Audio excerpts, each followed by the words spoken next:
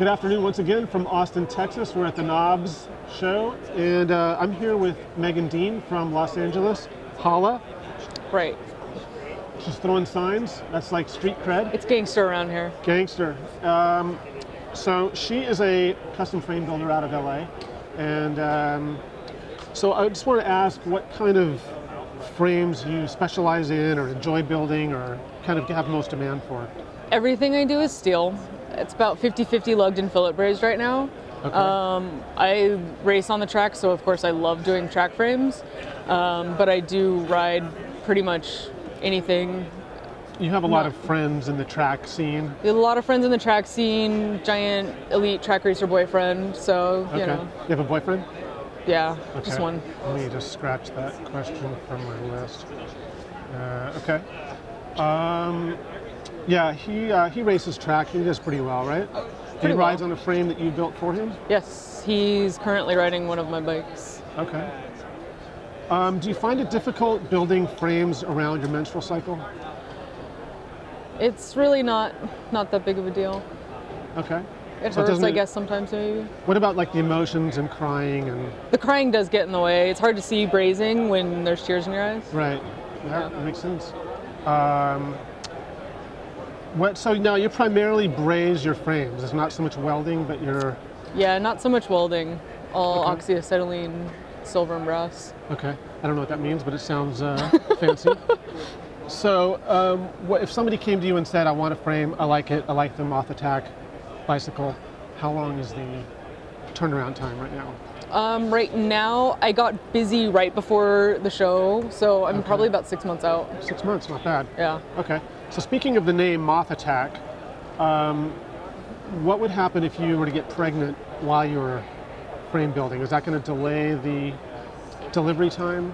Probably not, but I have a 110-pound dog that hates children, so he would probably eat any child that happened in my house. Do you find that being a woman, your hands hurt a lot because they're more sensitive? They are sensitive, but I'm a compulsive hand washer and lotion person. Okay, so your hands are in good shape. Yeah. Okay, they're all right. And let's see what else I have for you here. So do you like to listen to music while you build? I definitely listen to music doing everything. So yeah. What are you listening to these days? Like, throw me some hip LA music scene stuff. I don't know if LA has a music scene anymore, but I range from, Morrissey to Black Flag to, black metal and. Okay. Lots of black. Lots of black. Okay. I only wear black too. Wow. All right, that's cutting edge here from Austin. Getting a little slice of Los Angeles culture. Now, where did the name mothattack.com come from? I went to frame building school and apparently left some granola in a cupboard, came home, and I had a kitchen full of moths. And roommates that didn't clean it up, so. So the moths attacked your roommates? I hope they got some attacking for not cleaning them up. Okay, so that was instantly, as soon as you saw that, the name just came and there it was. Yeah, it started as a idea for a band or something, and I have no musical talent, so instead of music, it was frame building.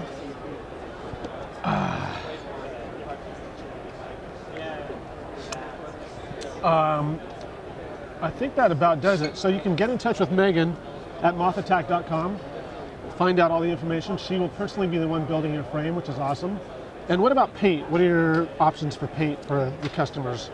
I'm looking at setting up my own wet paint booth, but right now I've got this powder coater who is local and does custom and multicolor powder coats. So. Dude, text me later for the party info. It's going to be over at Mellow Johnny's.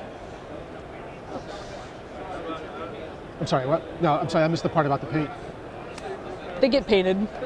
Cool, awesome. All right, well, I think that wraps it up here in Austin. This is Megan Dean with Moth Attack. Check her out.